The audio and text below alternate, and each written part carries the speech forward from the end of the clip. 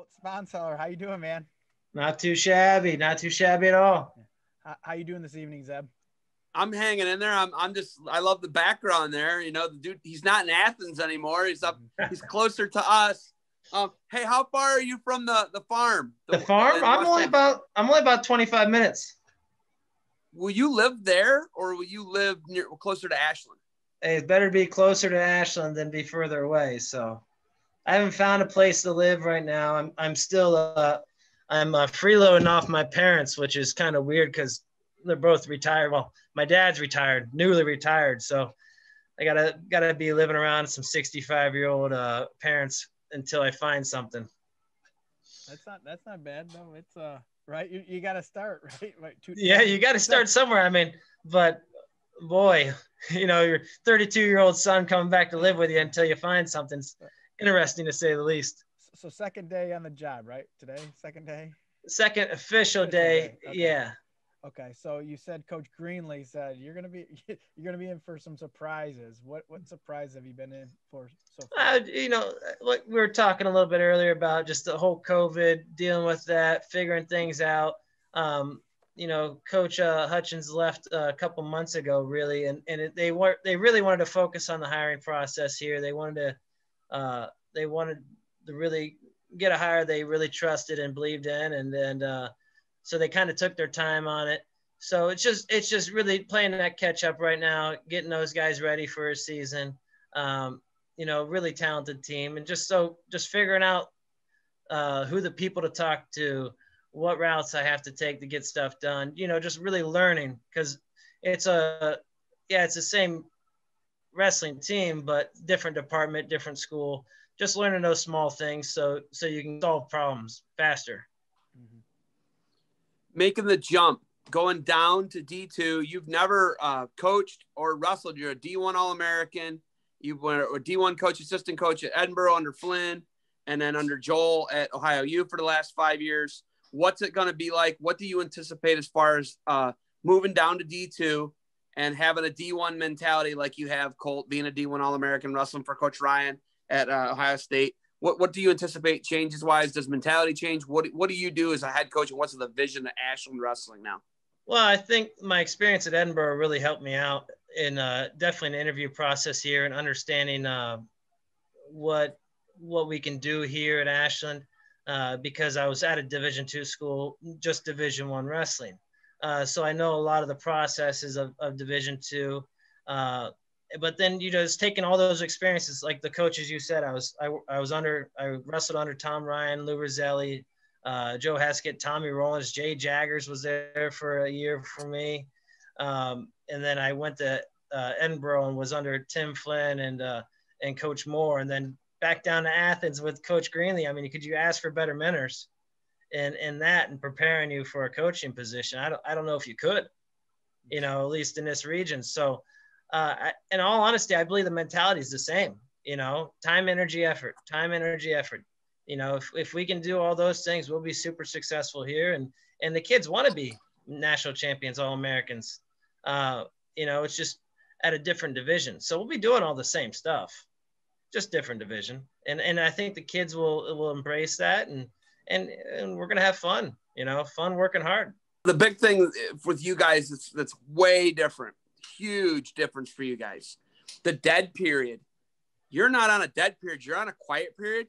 You guys have this is like literally one of the only times in the history of Division II and III wrestling that there's a distinct recruiting advantage for you guys right now. Whereas you're at OU, you're in Athens, you guys can't have anybody on campus. It's all Zoom meetings. You can have kids on campus now and have them recruit. And that's a great school where you are, Colt. I mean, the education's second to none for Ashland University. What's it like not being on the dead period anymore, rolling right into it? What's that like for you? It's fun. You know, thankfully I have good assistants, you know, Coach Kirst, and then we have a grad assistant, Brett Romanzik, who was a national champion here. And they're just right on it, you know, constantly on calls, getting kids here to visit, getting kids interested. So that's a huge advantage, because down in Athens, we weren't able to have kids down here. And so, you know, that this junior class and even this senior class, just getting kids here and saying, hey, you can come and visit. let me go show you around. That's huge. So for us to kind of have that interaction, obviously we're social distancing, wearing masks and doing all the right procedures. But having them be able to see things physically, be able to see us physically is enormous. And it's really actually fun now, because before this whole COVID and all these protocols we had to take and that dead period was kind of stressful. But for me here, it kind of relieves the stress. I'm like, hey, we're getting these numbers, we're getting these kids, we're trying to produce the next batch of national champions here, and so it's fun, no complaints. I can't complain at all. Talking about being close to home, right? You got several West Holmes wrestlers on the squad right now, right? How's that make it more comfortable? Talk a little bit about that. The recruiting. Well, even my high school coaches, they wrestled here at Ashland University. I probably know at least 100 alumni for that wrestled at Ashland. So having that familiarity with the school and with the program, and then obviously being familiar with the kids on the team, even when I got here, I know not just the West Holmes kids, but I knew probably close to half of them. Half of them are pretty much local kids. So for me, that's personal too, because I take pride in where I come from. I mean, I'm proud to be from Ohio, but I'm more proud to be from Holmes County. I mean, Zev can tell you that. Considering that he's actually from Holmes County, he just won't admit it. Zebulon Miller, right? Yeah. But I think it's, even if I wouldn't have got this position, I want Ashland wrestling to be great, but I was fortunate enough to actually get the head coaching position, and that's what I plan on doing. When you come in and you look at the numbers, you look at scholarships, and you got to start dividing money up and what you got to recruit with. They've been on interim head coach for the last 4 months, mm-hmm. right? What's that like, looking at that and starting to dig into the finances of it and understanding a budget and probably things that you didn't do so much at Edinboro, way more obviously in Athens with Coach Greenlee. He started to put those travel responsibilities on you, as my guess, and booking hotels and all that different stuff, right? Yeah. The fun stuff that everybody gets into wrestling coaching for, right? That's right. Administrative work, right? That's right. But now, it's going to change. You're probably not going to wrestle as much, right? Would you agree with that? You're probably going to be wrestling less. No, I'll just be working longer hours. I'm still going to be in the room. You can't keep me out of the room. I'll have to manage my time a little better. And I'll have to start giving those responsibilities a little bit to the assistants, things that they can manage. But I think I'm going to be doing all those things. Yeah, seeing that budget, seeing the scholarships, learning how to work those. Like you said, Joel really trained me to do that down in Athens. He really puts responsibilities on you and expects you to do them. So I think those are little things, but it's not going to keep me out of the room. Obviously with the fundraising, raising the money, making sure that, hey, we can continue the success of Ashland wrestling is major important, but that's part of the job. I've had to put in more time than I did as an assistant, and I'm okay with that. That's what I signed up for, because if that's what it takes to be great, that's what I'm going to do. Are you 9.0? Are you guys 9.0 scholarships? No. So you guys, Finley, I know, is like 1.5 or something crazy like that. Yeah. Division II is a little weird, a little wonky, but no, I wouldn't say we're fully funded. No. But okay, I guess the question for me was max scholarships, not so much how many scholarships does Ashland have. The max amount of scholarships is 9.0 in D2. That's correct, yes?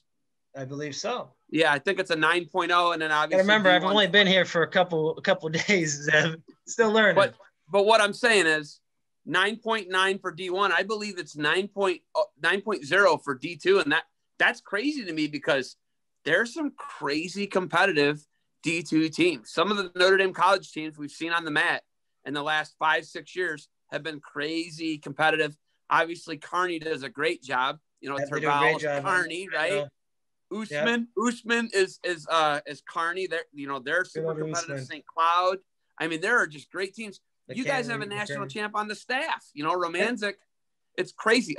My fellow Carver Rocket, Jake Kramer. He's one of your guys' national champs in the last, I think, 3 years. And so it's crazy good and deep.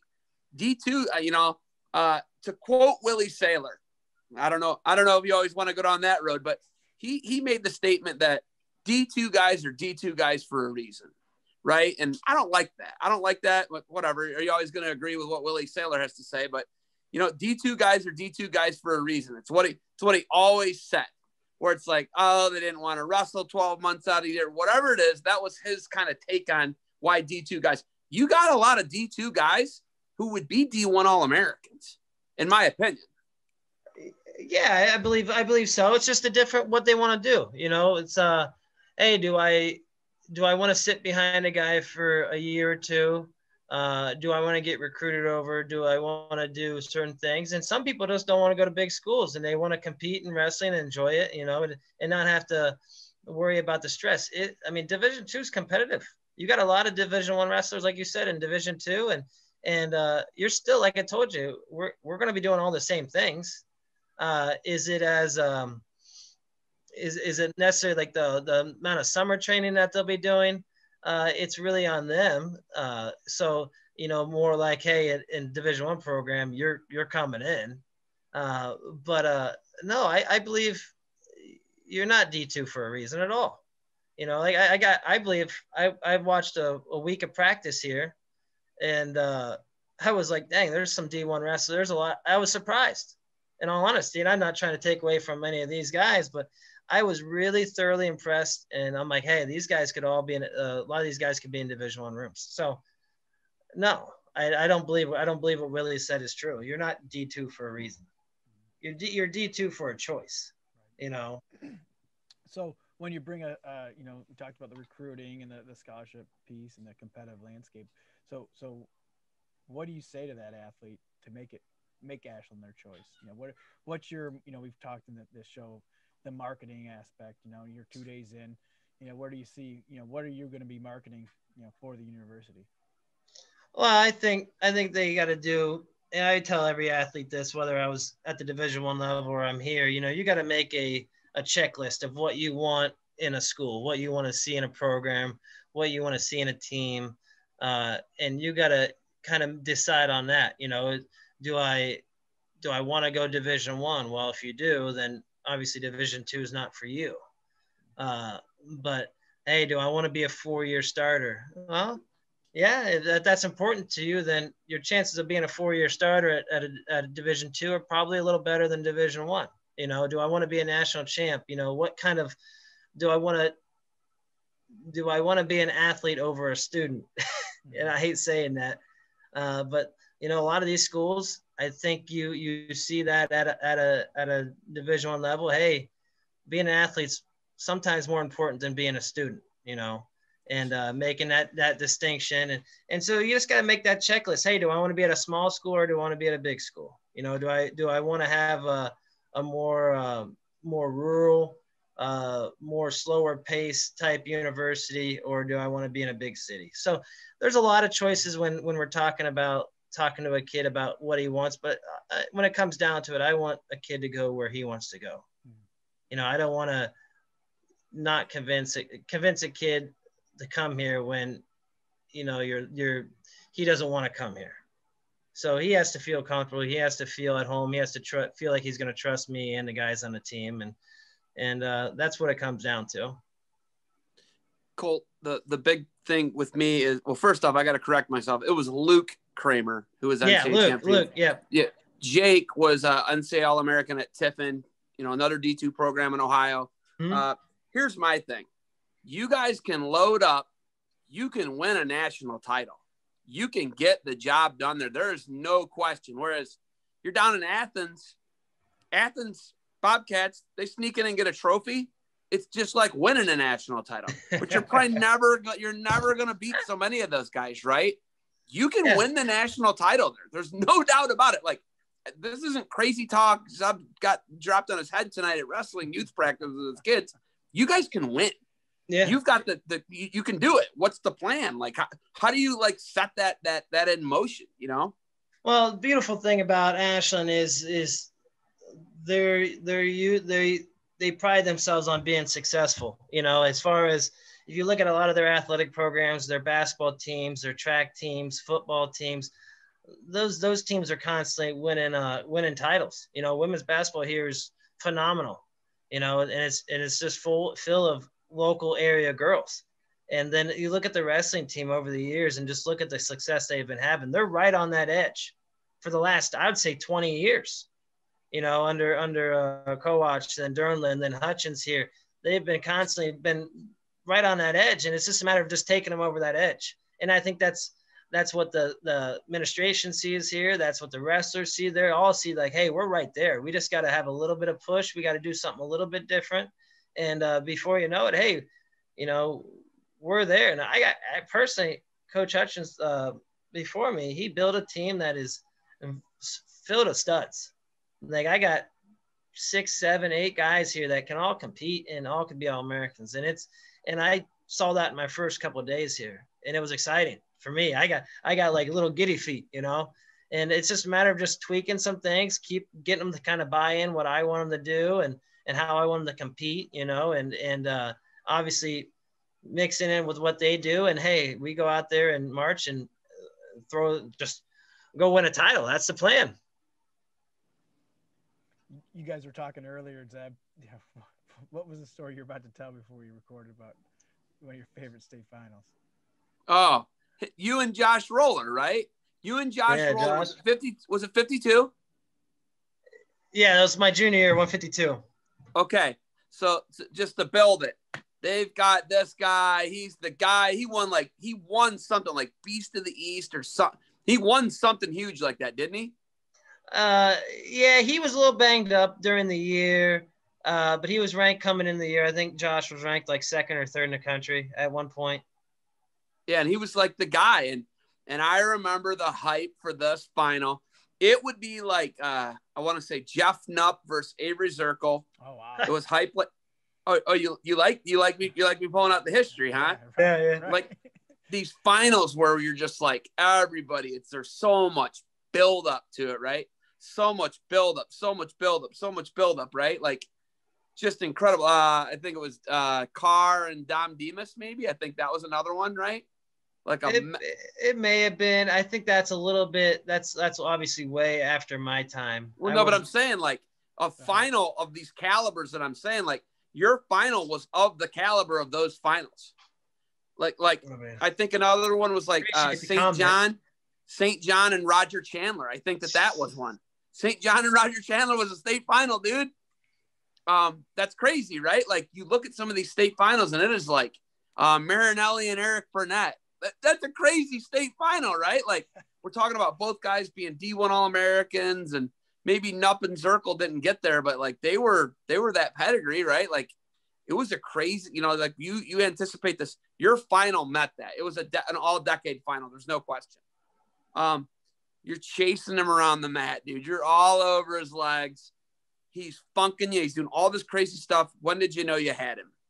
Well, actually, I had to think back on that match, but I actually got taken down with 30, like 35, 30. I don't remember, but I got taken down and he hooked in and got a Merkel on me and scored a takedown there. And I escaped and actually came in with a high crotch, a real long high crotch. He's sprawling. And I did my meatheadness, just pulled him in and finished the takedown on him with like 20 seconds left to win. Then I wrote him out. That's packing. Just packing away. I mean, again, you know, just doing what I do best is just going after somebody. And it's not always pretty. You know, you've seen a lot of my matches. They're not, there's nothing fluid and great about my wrestling back then. I just went, you know, attempts, and they weren't great attempts, but eventually if you take 50 shots, you're going to get 1 or 2 of them, right? Yeah. Didn't he take an injury timeout too? Yeah. I mean, it's just that's high school, Zeb. I can't think back that far. Okay. I don't even remember my college matches. Okay. So let's talk quarterfinals your senior year then. I remember you win in the quarterfinals your senior year.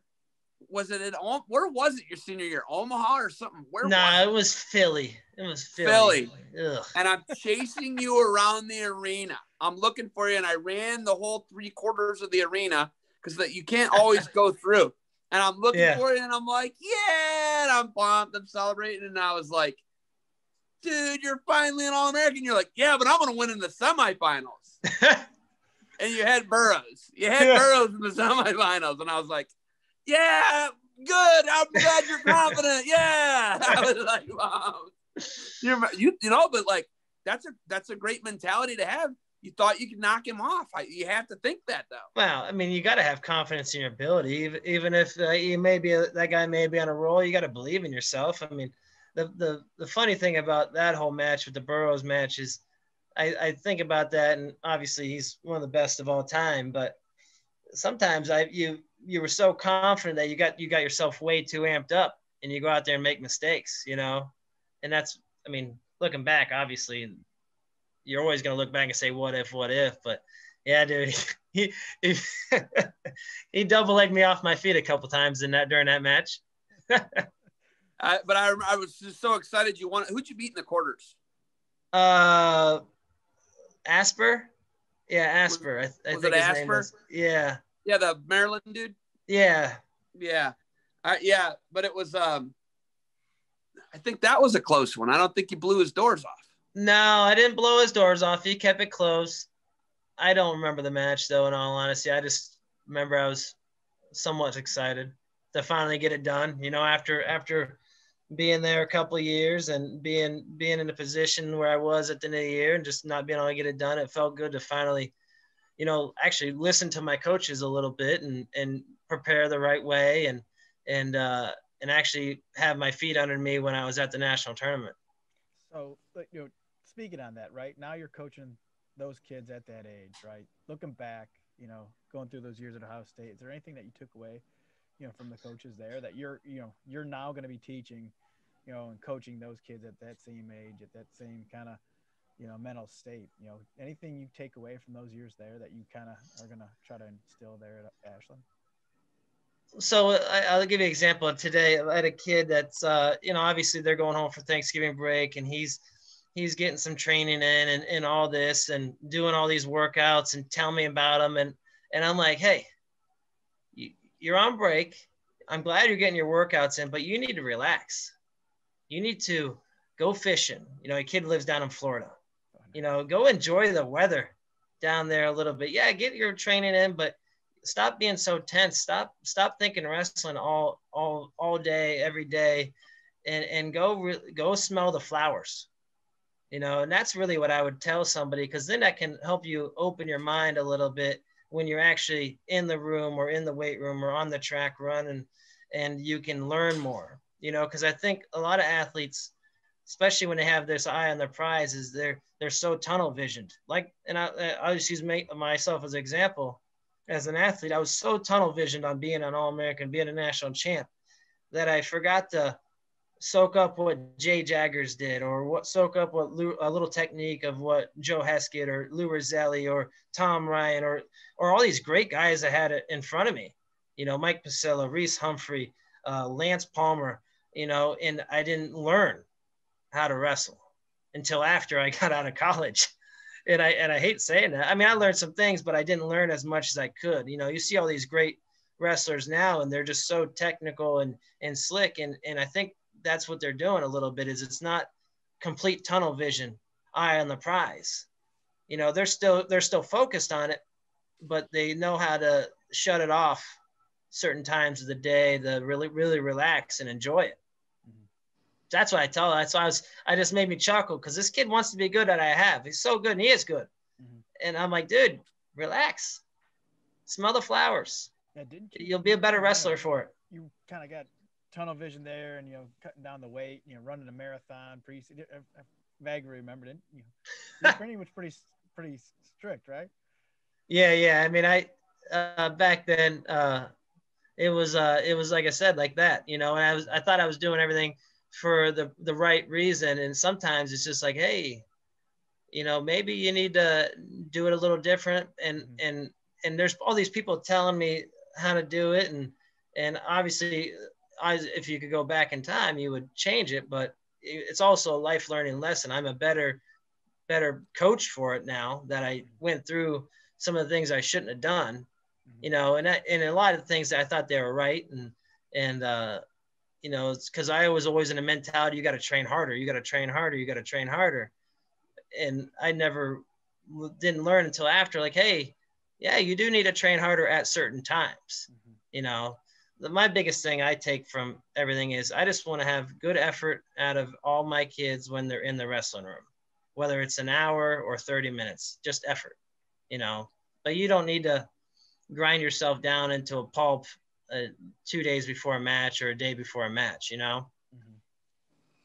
I never understood the 157 marathon thing. Like, I remember seeing you that year, and I'm like, this guy is, could we just run a power plan off of him? Like, dude, the amount of energy you would expend in a match, and just like being at the NCAA tournaments where you fell short, and I'm like, he's so good. But like you're saying, you were just so high output. Do you think you didn't have legs going into March in some of those scenarios? Again, we're going back on something that, you know, happened and shoulda, coulda, woulda. You know, I don't like to be like what woulda happened. I mean, that's just no way to think about it. But I mean, if obviously I would have changed some things and I would have listened to coaches. You know, they're saying, hey, slow down, do less. Why are you doing that before practice? Why are you doing it after? Again, it goes back to that mentality of, hey, it's getting down towards the end of the line, I got to do more. Well, no, that's actually less is more. And I never really understood that.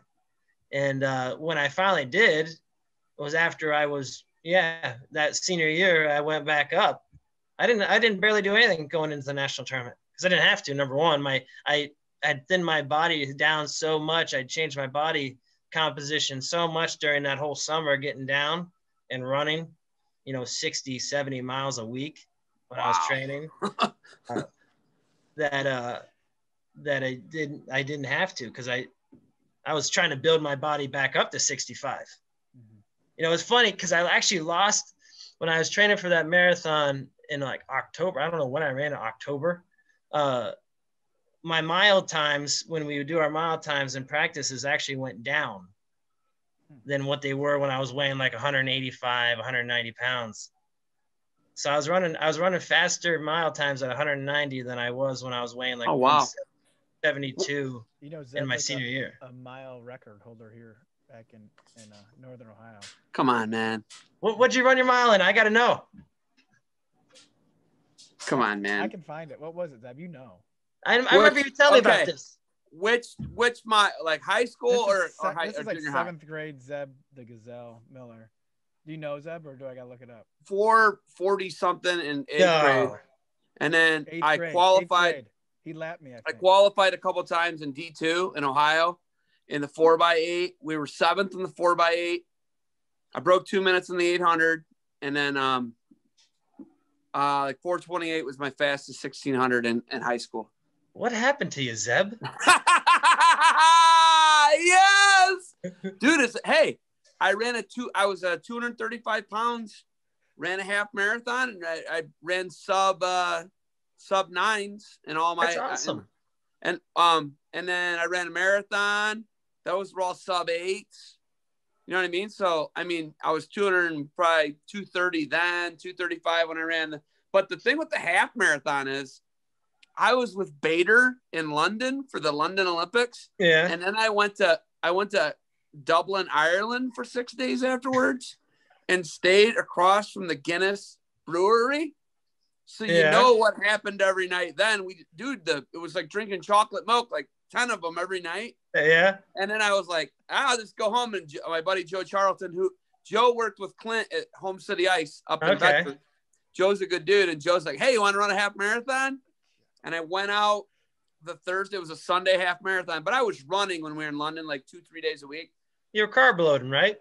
I was carb loading. There you go. Yeah. Still carb loading, I guess. But anyhow, and I went and did it. I went and ran like 9 miles the Thursday before it. And I was still running 3-4 miles a day. And I was like, all right, I'll do it. And I went and did it. And I didn't walk and broke 9 minutes in all the miles. Jared King Dr. King. He was he cheered me on and high-fived me. And then Ashland All-American Chris Shears gave me water at one of the water breaks. No way. Yeah, it was Presque Isle. I did the Presque Isle one. Jared's a good dude, man. Yes. I mean, we competed against each other, and then obviously when I was up at Edinboro, he came up all the time, and just a great guy, and great. And brother's a great guy too. They're just awesome people. They fund a scholarship at Edinboro. I know, and I'm telling you, that's just how Edinboro people are, man. They're all in. Love it. They're all in on that program, and yep. You don't have fans like Edinboro fans, right? And it's beautiful. You may tell you a marathon story, my marathon story. Yeah, I want to hear it. That's like, okay, so I was going to ask you what was your time, and you go ahead. I want to hear your marathon. So like I said, I was running a ton, getting everything down. And then, Coach Ryan ran it with me. Right. Did you know that? I knew that. Yeah. Yeah. So yeah. Who was a third? Wasn't there a third? No, there wasn't a third. But okay. So he had ran a half marathon a couple months before, and he qualified a pretty good time. So he was in like the fourth or fifth gate, or whatever the corral. Wave. Yeah. Sure. And I hadn't, so I was supposed to be in like the 24th, because there's like 50,000 people that run that Columbus Marathon, right? Mm-hmm. There's a ton. And so I wasn't in his corral. So he's like, whatever, we're getting up to the front. So we go up to the first corral, and the professional runners are right in front of us, like the Kenyans and all that. And he's getting all amped up and everything, all excited. And Coach Ryan just busts out of the gate. Like we were running like 6:20, 6:30 miles for like the first 8 miles. Oh my God. Yeah. And I'm like, Tom, you got to slow down. He's like, no, how high energy Tom is, and how intense he gets, and how excited he gets. And it's very infectious. I mean, obviously that's part of the reason why they're so good down there. He's just all in. And I'm like, you got to slow down, Tom. We didn't train for this, because we trained for like a 3:15 pace, all the way. Which is awesome. Yeah. Well, both of our goals were to qualify for the Boston, and I'm like, dude, you're going to shut down. And he's like, no. So I just let him go. I slowed down, kind of always stayed in front and behind him a little bit, but I just let him do his own thing. And people there's athletes and fans, and they knew, because we were wearing Ohio State wrestling shirts, and they're all like, oh, your coach is in front of you. I'm like, sorry. But then it come around mile 16, 17, I'm just slowly gaining on him. And I slapped him on the butt, and I said, I'll see you later at like 18, 19. He actually ended up cramping up at like mile 21 and a half, and like full body cramp. Like that's how all in he was, and he just went, and it took him a little bit longer to finish than I did, once he got up, but God rest his soul. That man has more energy, gets so excited for things like that. But yeah, I finished in like 3 hours and 9 minutes on my first one. That is super impressive, yeah, man. Have you done it since? No, because I wasn't right for like 3 months after that. Yeah. Because I had to wrestle. Like I wrestled 2 days later. I ran a marathon. It was at the blue or the scarlet and gray, wasn't it? Yeah. I remember. I was like, this guy is amped and out of his mind. Yeah, and I looked at that next. I looked at on that scarlet and gray match, if I remember right. Wasn't but you've learned so much, man. Like I learned from my mistakes. That you do, definitely. I mean, you're throwing them out there. Hey, what the heck? Might as well learn. Yeah. Colt, you coach some really tough guys. I think Walters, for me, like watching Walters at the 2016 NCAAs in New York City, he tore his ACL first match, right? Comes back and he takes 7th place. Is that the toughest guy you've ever coached, been a teammate with? Like, who are some guys that you've either coached, been teammates with? Like, who are some really tough nuts, like a Cody Walters? He's a junkyard dog. Well, his He don't name look like much, but he's a winner, right? that name. We'll go backstory on him because I don't know if he'll tell you a whole lot on that. But yeah, he tore his ACL. He battled back. If you remember, in the quarterfinals, he was wrestling. Was it Indiana or Iowa State kid? Well, was it? I forget who it was, but he had major decision that kid at the Midland finals. Just beat the tar out of him. Not the finals, but yeah, Witherspoon. Yeah, he gets hit in this. We call it the straight jacket. You know, just double arm, double tilt. Guy had both of his wrists, and that moment sucked for me because if you look at the matchup between it, I think he would have had Martin, right, in the semis. Yes. Yes. That matchup would have been interesting for me to watch. Just the athleticism versus the guy that just has no style and is a hammer on top. So I was really like, I thought he was primed to have a great year that year, but for him to battle back the way he did, you know, is unbelievable with a torn ACL, especially a guy that's so unorthodox as he was, you know, but that's just one tough guy. I mean, you're looking at guys like, you know, Lance Palmer was a hammer. We all know that. You know, that guy was tougher than nails. You know, he's still tough. He's still pretty tough. That guy used to rip my shoulder off and not care. You know, that's one beautiful thing about Lance is he definitely made me tougher, you know, every day in the room just by trying to break my shoulder in half and put the boots in and suck the life. But you can look at guys like Mitchell Port, you know, AJ Shop. You know, Mitchell Port blew out his kneecap in the NCAA finals against Logan Stieber his senior year. Really? You don't really hear nothing about that. He's still, and you know, that guy is tougher than nails.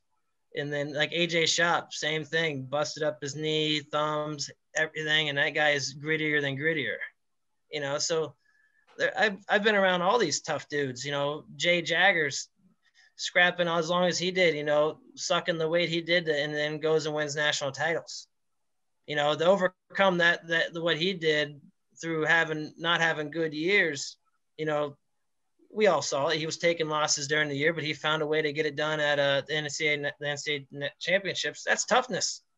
That's finding a Jagger's way to blood. It's actually Jagger's blood. If you didn't know, it's science. But you know, seeing all that, there's different types of toughness, and those guys showed it at the right times. And boy, I wish I could have had a little bit of it. You know, I think I'm a little tough, but you know, having some of their toughness would have been pretty nice. Two Chanel Firebirds. How about that? Two Chanel Firebirds. You just mentioned. I know, right? No longer a organization. Not a place anymore. And Anthony Ralph, the master recruiter, a Chanel Firebird. If you didn't know. Yeah, well, you could also say Moore was also a Chanel. Yeah, Colin's dad was a two-time state champ for the Firebirds. Yeah. Dude, that is. Listen, we could do a whole thing on Chanel. What a program. You should actually bring all the Chanel grads on that were successful at every level, college, high school. Yeah, that's a long list, that's for certain. I think you gotta like fist fight some of those guys too, because they're a little gritty. Yeah, they're a little gritty. They got some grit. The Chanel Firebirds got some grit to them. Yeah, just don't bring Mr. Walters in on the program. Yeah. I think he's the head coach at Nordonia now. He is. He's doing a good job. Yeah, he is doing a bad job. I'll tell you what, he might have a state champ this year if they have wrestling. Sal Perrine is good. I know you probably can't mention college recruits. Perrine is pretty good. I like him. So they're obviously doing it. You're right. They're doing a really good job. But the Chanel Firebirds, man, just a gritty, tough program. And you know, like you've coached them, you've wrestled with them, you've been coached by them. It's like that old West NY programs back in the day. Yeah. Those teams were so tough. You know, growing up as even in their high school and all that. You don't. I guess what is that? The factory now? What would you call? What's the West NY now? It's West Shore. West Shore, yeah. Yeah. So they still got that. They're still cranking out studs. That's Seiko. That's Guy. Yeah. Guy Seiko runs West Shore, and then Charlie Agazino, Gus Seiko. That they all run that. Soap. Yeah. All right. Hey, wait. What? I couldn't hear you. What? Defense soap. Wait, hey, you know, Colt, I got a real quick question. You know, we're going to piggyback off of that. Colt, I know you're Holmes County, so I'm going to be stereotypical and I already know what you are, but Are you a bar man or are you a body wash man? You obviously know I'm a bar man. That's what I was gonna say. Yeah. So No, what's that body wash? So you talked, unheard stories, with Mitchell Port and, talking Holmes County, growing up back in Holmes County, with your brother, any other wrestlers. Do you have any other unheard of stories that you want to share? No, not really. I mean, I don't want to embarrass myself. I don't want to embarrass Zeb. I mean, Zeb, weren't you one of my Fargo coaches one year? Yeah. Why am I embarrassed? I don't know. It's probably because Say it on air. Go. You already said I was Amish. What'd you take at Fargo, Colt? I only placed one time. What'd you take? Third? No, like seventh. You got seventh. I think that was the year I lost Reader and Morningstar. Oh, those are horrible losses. You know. Those are the two guys you lost to? Yeah. Oh my God. You know, and then but no, who else was at the weight? Who else was at the freaking weight? I don't remember. Reader had to have won. Did Reader win? John won that one. You know, Ryan's really good at keeping scores tight, but John really knew how to be a hammer, obviously. But no, I'm trying to think of any other times. But Fargo's Fargo. I mean, personally, Fargo's such a hammer of a tournament. I mean, that's not a fun tournament, and not many good experiences there. You get humbled there. No question. You don't come ready to wrestle, or you don't cut weight right, or you don't do something right. So, I mean, that's why you see a lot of the teams like the Illinois team always comes there ready to wrestle, and they do very well there. Yeah, Team Illinois, how that training cycle has gone for them. And I remember when overtime was there and they had overtime and Izzy, and they were almost like competition in the Chicagoland area. And you had guys on your team at Ohio U. You had a couple of those guys from the Chicagoland area, and you can see, I mean, they're talented guys, really talented guys. It's a massive, metropolitan area. And you look at the guys who are coaching, like, Illinois is a great state, and Joel does a really good job of recruiting Illinois. Yeah, he loves Illinois, and all those kids go back to Illinois too. They all go back to the Chicago area after they graduate because there's obviously they can get jobs there, and they all get back into their programs or at least another program. And so that pipeline he has through Illinois is fantastic for him, and he's really fed off of it, and I hope he keeps on feeding off of it. Obviously because I want OU to be good. I coached there. Yeah, no doubt, man. I mean, what's your fondest memory of Joel Greenlee? And, everybody loves Joel Greenlee except for Jim Anderson. Everybody else loves Joel Greenlee, dude, loves him. You know what I mean? Like Joel doesn't have an enemy besides Jim Anderson. Like everybody else loves Joel. I think all the MAC coaches love Joel. Colt, what'd I tell you before Zeb jumped on? Yeah, you just pretty much said that. I mean, if I remember right, I mean, you had a couple other things to say, but other than that, you're like, hey, Joel Greenlee's the man. Because Joel Greenlee is the man. Yeah, it's just the way he comes off. He's a big bully, but he is the nicest bully. You know what I mean? Like he gives Zeb Miller a hard time, but he does it in a way where you just can't be mad at him. I love that guy. And you can't get mad at him because if you do, he's just gonna grab you by his big bear claw and crush you. He's a big human. Yeah, he's a big human. Joel is. I was saying that he's old school, but he's new school. Yeah, he has a good mixture of finding how to still be old school, how to be a no nonsense kind of guy, but he understands the student athlete.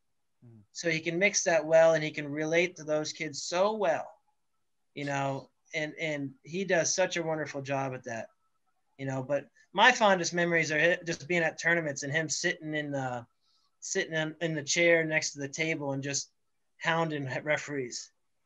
He's so good at just hounding referees. And of course they can't get mad at him. How are they going to get mad at him? Are they going to say something nasty to him? You can't poke the bear, or he's just going to poke back, My thing is Andressy doesn't like him because he steals so many Northeast Ohio guys. Yeah. And you know what I mean? Like Andressy doesn't like him because he stole Cody Walters. Yeah. You know? That's always a running thing. Yeah. You know that, right? Like that's yeah, I know that. Jimmy and Cody's dad went to high school together. I want to say graduated from Nordonia together. Yep. How wild is that, right? Like if you look at it like that, I mean, that's crazy. And Joel went and took him, and we obviously know, Cody's a 2-time All-American, one of the toughest guys that has ever put on a Bobcat singlet. And it's like, I love that history. Dude, I love it. You got to know I love it. Like, he Jedi mind tricked me into creating the grudge match trophy. Yep. He called, and Scott Blank, he's the head coach at Ashtabula St. John. He made it actually in our shop class at Riverside where I teach.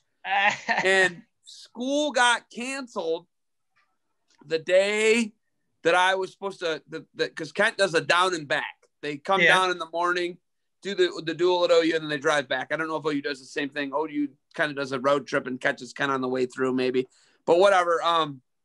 School got canceled that day, and I had to drive up to Riverside and get it, come back and catch the bus because I rode down with Kent, and Andressy was just like, you made a rivalry trophy in a year. You let him convince you to make a rivalry trophy in a year, one of the only years they're going to beat us. Because Jim does have a really good record against Joel. Yep. He might be like 10-4 or something. He's got a really good record against We've been catching up since I've been there. No question. No question. You're right. You're right. But he's like probably 10-4, 10-5 against Joel, which is really good. Yeah. I have no idea. But I'm sure Joel will be all over me. Oh, hey, I'm gonna let me record this right now so I can have So he was so mad. Andressy's like, you made a rivalry trophy in the year we weren't gonna win it. I'm like, you're missing the point. I think there's more rivalry trophies to come, but OU won that first year and it was kind of awesome. But the trophy, did they put it in their locker room? Yeah, so it's down in their locker room right now. They hang it up there. And so, I mean, you got a piece of history in there, Zeb. I love it. Year. I love it. I mean, I like it more when it's in Kent because it usually sits on the mantle at one of my rental properties. He lets the athletes have it? I think they just take it for whenever. I think it's been around. I'm sure it's probably made some pictures on some social media at parties would be my guess. I think you having those rental properties and wrestlers use them may be an NCAA violation, Zeb. You may need to look into that. Well, I just sold it, so. So you're clear. You're clear. Clear. I'm all free and clear, buddy. I'm all free and clear. Hey, Jared, are we gonna kick over and watch a couple matches with Colt? Yeah, Colt, do you have time or not? I got time.